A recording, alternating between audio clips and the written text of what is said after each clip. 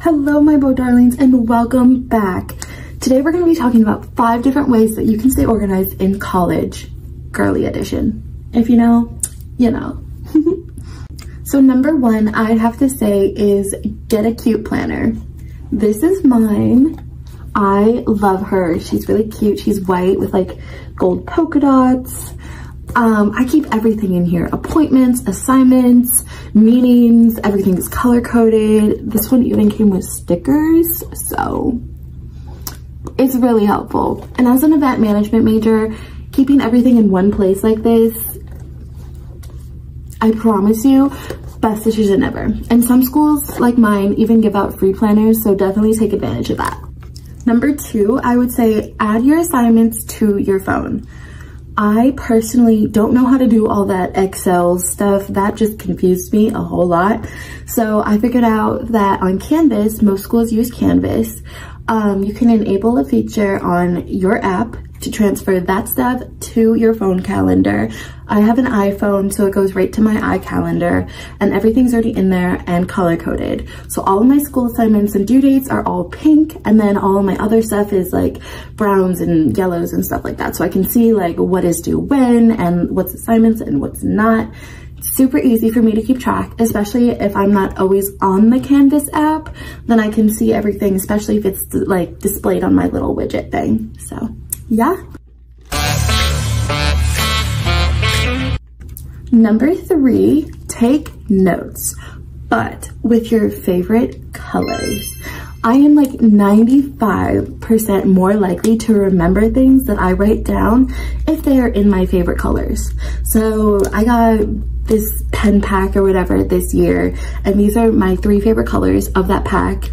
These are my 2 favorite highlighters. I use these guys a lot, especially the pink one. I just like how they look, how they write, but the colors are just so pretty. So if I'm writing stuff down and I need to, you know, have colors and blah, blah, blah, blah, then yeah, these are a lifesaver. Honestly, I do not know where I'd be without my wonderful colors, and I also use them in my planner. So high key, they are a lifesaver. Number 4, utilize the little things in your phone. Believe me, those things have saved me so many times. The biggest one being the reminders app, obviously, because you can set that to high priority and have it go off when you need to, and then you can also check it off. So I love the reminder app. I also love using the health app. And some of you might be thinking, girl, what?